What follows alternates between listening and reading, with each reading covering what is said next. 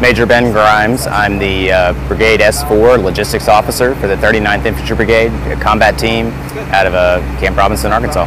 The purpose for 39th being at JRTC is to build readiness to answer our nation's calls for contingency operations or any kind of environment across the world.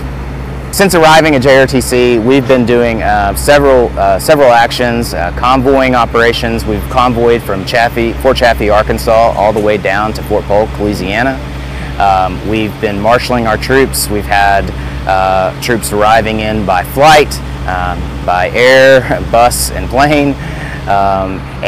We've been consolidating all of our forces and our rolling stock, getting ready to train. We've been preparing for over a year.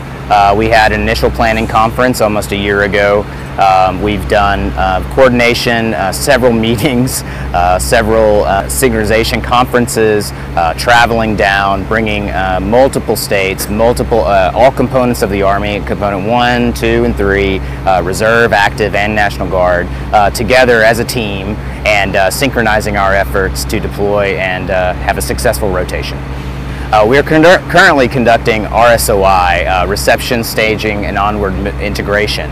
That is key for us as we prepare to go into the training environment, otherwise known as the box. And we are conducting RSOI. Right now I'm standing at the Prepo Yard, which is the decisive operation for our organization. This pre-positioned stock allows us to rapidly build combat power and further posture ourselves to enter the box and hopefully defeat the enemy. And our brigade commander and the entire buoy team understands how important this operation is. We're fit to fight and ready to win.